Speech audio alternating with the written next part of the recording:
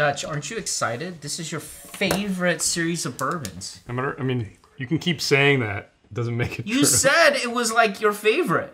You love Blood Oath. I've never said that in my entire life. I like the box.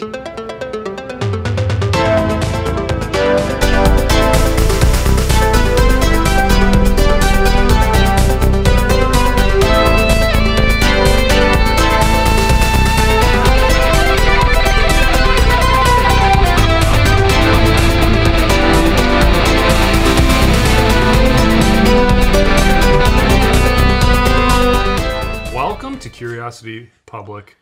Dutch. Jules here. Dylan. And welcome to yet another episode of our Ultimate Spirits Competition, our quest to review every sipping spirit on the face of the planet and subject it to our 100-point scoring system. And in this episode... Dutch's favorite. Blood Oath is not my favorite. Despite how many times Dylan has said it, he thinks it's funny. It's his favorite. I like the box. I love the box. This is Blood Oath Pact VII, the 2021 release. These come in these really nice boxes. I do agree. Coffins. It's a fantastic box. It says, what does that say there? Finished in a Sauterne barrel. Do you guys know what Sauterne is? No idea. Of course. It's a dessert wine. So Yeah. look at that in there. Dessert wine. Look at that. It's in its little coffin. And get that out of there. You guys can have this box down on that side if you want. Beautiful bottle. Blood Oath on the side. These are always done at 98.6 proof. Do you know why? Because that's the temperature of blood. Actually, I'm cold-blooded, so. Yeah, so this has a nice So you're blue... 98.5. A nice... 98 degrees. Do you remember that?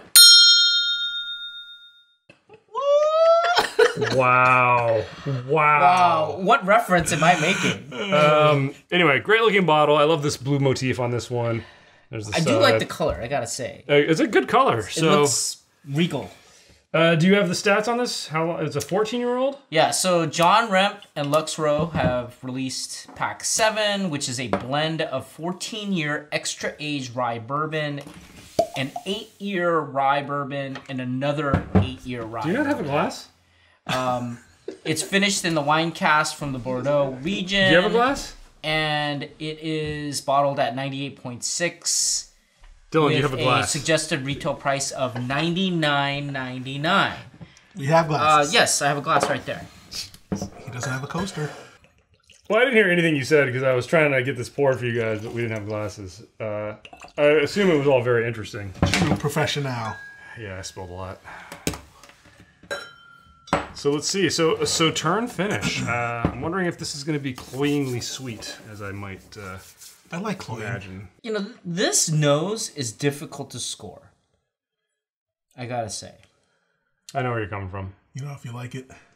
Well, No, I mean it's obviously pleasant, right? It's obviously sweet. The question is, does it score high? Too sweet. I think what we all need to do is taste it and score it and see how we end up. So I'm sorry, you're talking. we'll be back. What's going on? Look, how are we an off the rails alternate already? universe. Oh my gosh, look at how much this is how I get the aroma, though. That is so gross.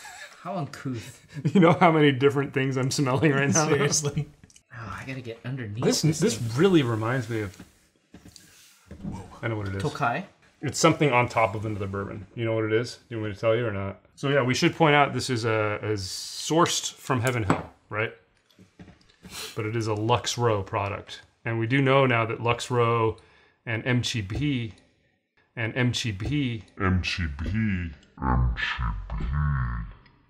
did I say that weird? MGP. MGP. MGP. Wow.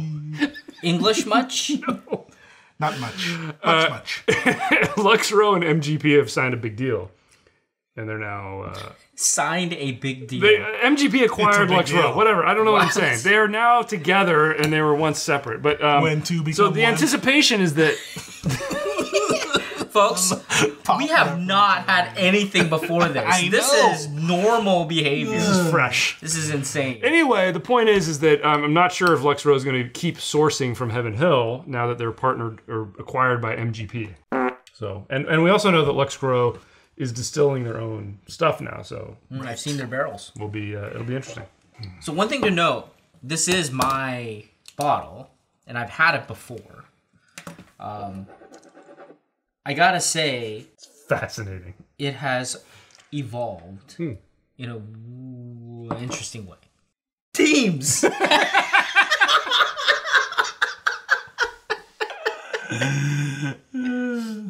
All right, guys, we've had some time to taste.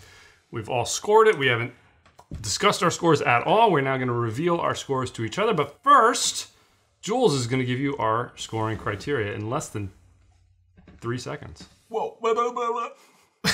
Big boy did it. Oh, wow. Big boy did it. Big boy Name did that movie. it. Big boy did it. So we do have a 100-point grading system across 10 categories that include aroma, flavor, body, complexity, balance, finish, uniqueness, drinkability, aesthetics, and value.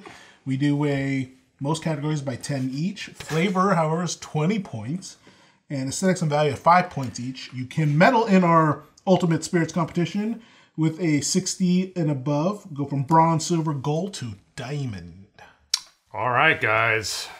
Initial score time. Before we've had a chance to discuss it, scores could change. I gave this a 73. 77. I gave it a 69. All right. It doesn't surprise me that Jules has the highest score on this. It's good. Well, let's kick it off with aroma. I gave it a 7. I give it an 8. I gave it an 8.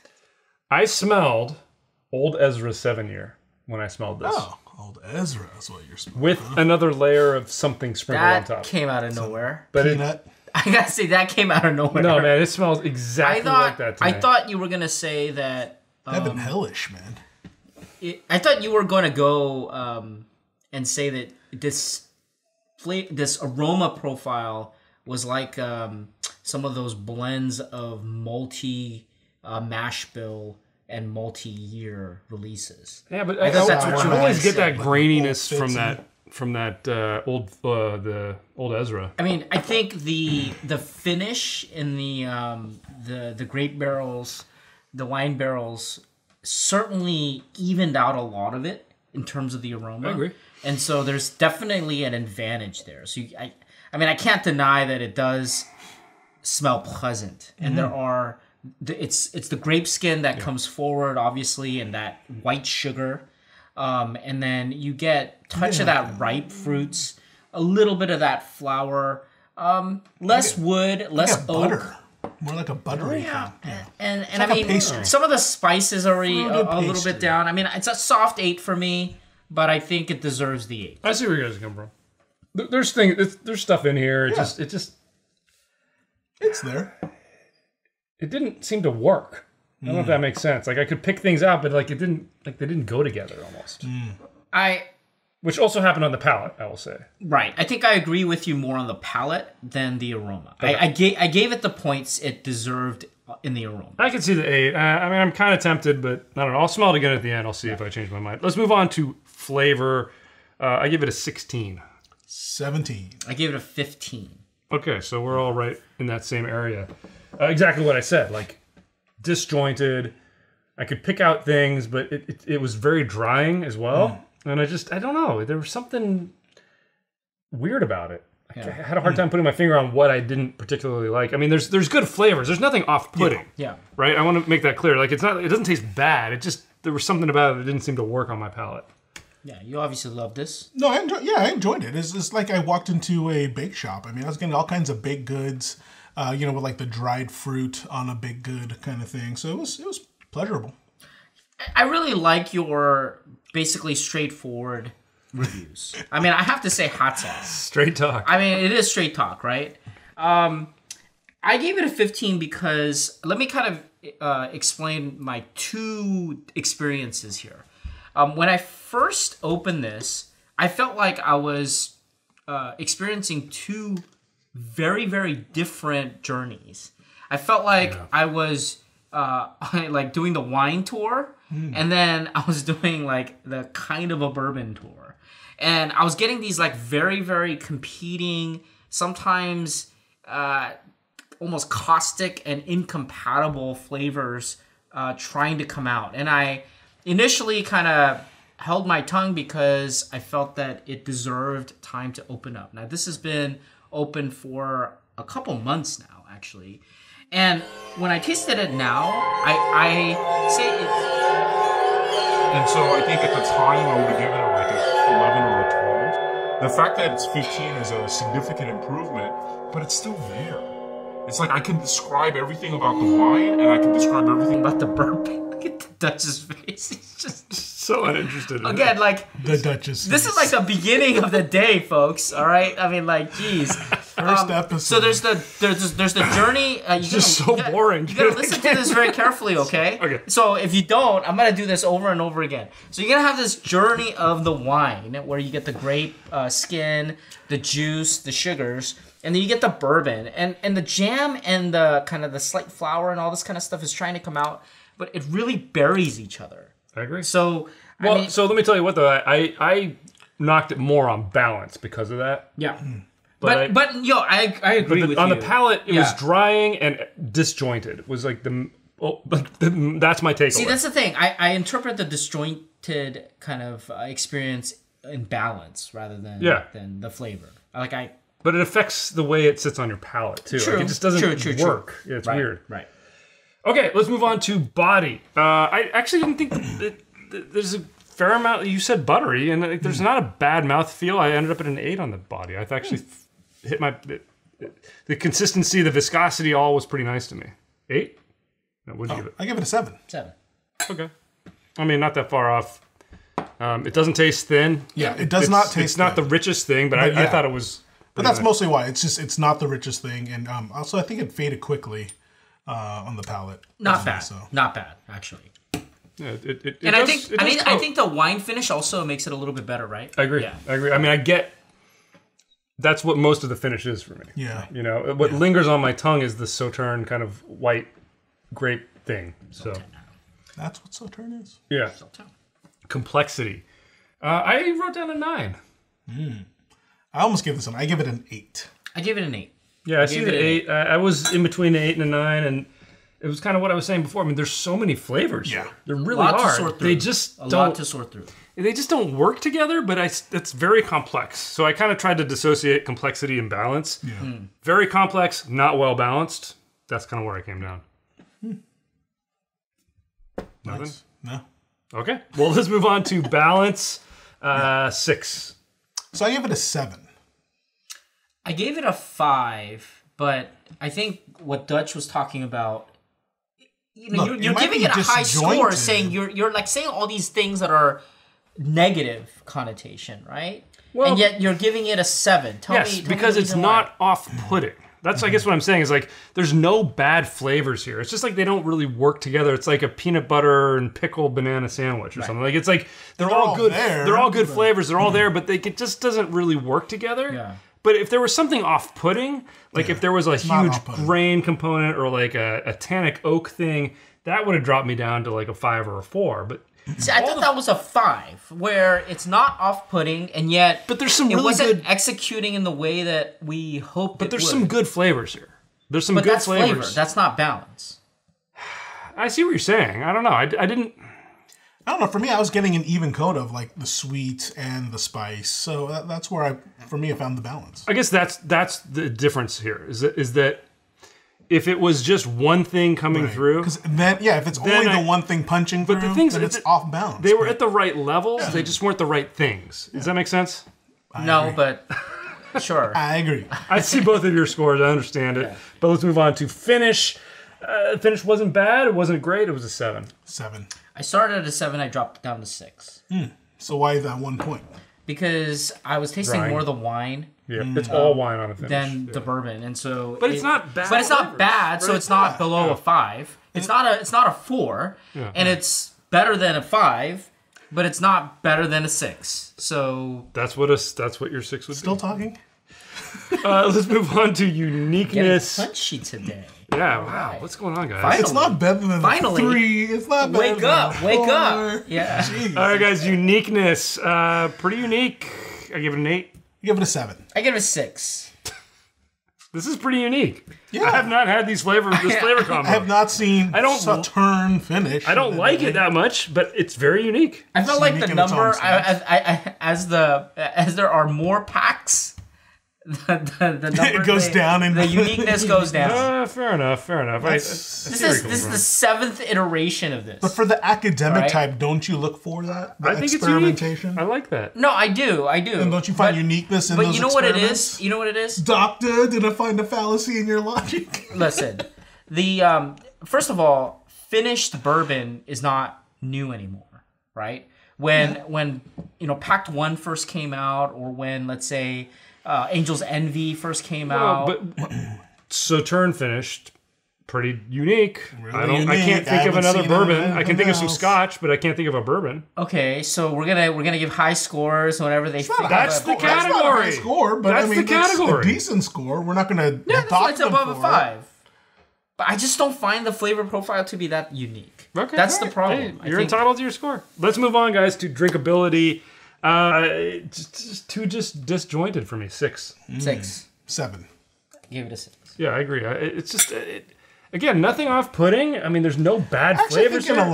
lineup, this would be a fun exercise. I agree. I mean, and I think that's where its merits are. But if I'm going to sit down to have a pour at the end of the night, I'm just not grabbing this. I don't know. That's fair. I would grab this for a person that loves dessert wines and said, hey, do you want to taste a bourbon that's But finished? wouldn't you get like Angel's Envy Rye or like Probably, Barrel Seagrass, And that's why it's a 6. I mean, I'm just not going to be reaching for this very much. Yeah, that's true. I will duck it down. All right. So you're down to what? A 6 is one? Okay. So, hey, look, we all agree. Let's move on to aesthetics. I really like it. 4. I'm giving it a 5. I gave it a 5. I agree with It comes with the coffin. They all So do. it's the You same expect rhetoric it. stuff. It's the rhetoric, the orphan barrel, But it looks all that. better. But You're man, right. But look at that blue. Yeah, you're right. With It does this, stand out. Yeah, from I was, I was on the edge, so I will go up hats to a 5. off to this release. This looks great. This looks fantastic. And then this. The box is great, too. You I always agree. get With this that, color. with that coloring. I mean, I don't like the fact that this sticker is slightly Yeah, it's Cover a off, skew. but, Oh, it is off. Yeah. but That's QC. but still, ooh, that looks really good. It does. It looks really good. All right, guys. Final category: value. $100. You'll see it marked up. If it worked better, I'd give it a higher score. It's a 2 for me. Yeah, I struggle with this one. I ended up at a 4, though.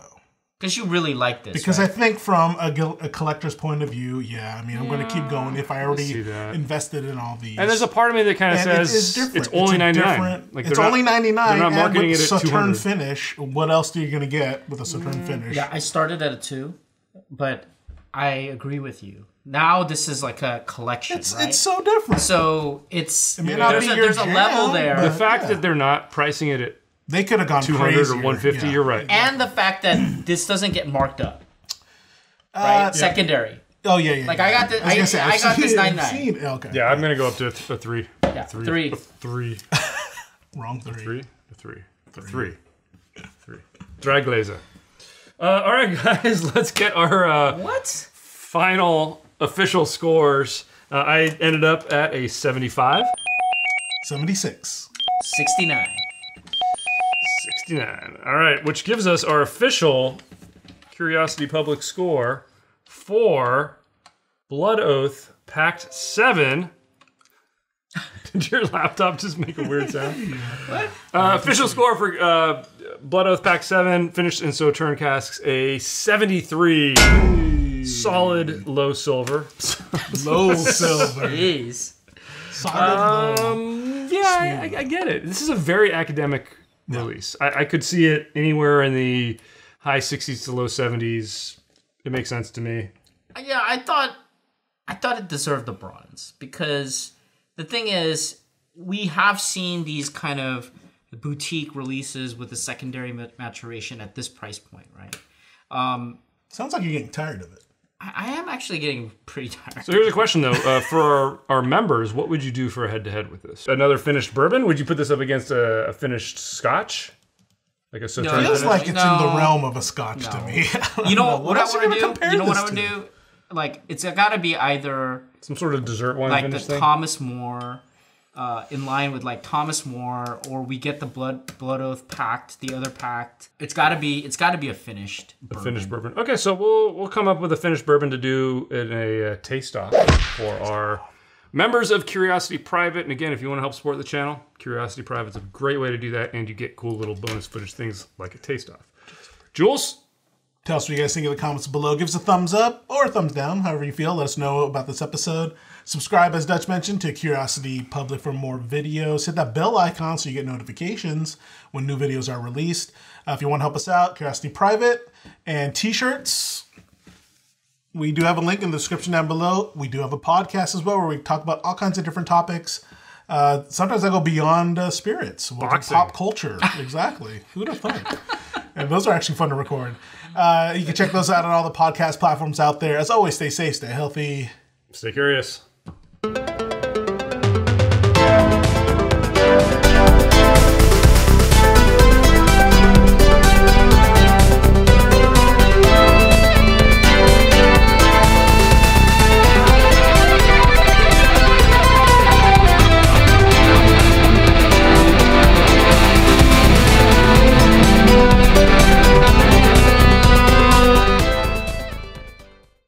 I'm gonna put like secret messages in the show. There's gonna be little like tiny ones where they have to go to zoom enhance. Play Dylan's words backwards. Yeah. No, you gotta start practicing backwards. Yeah. When you gotta play this backwards. Before we film next. Oh.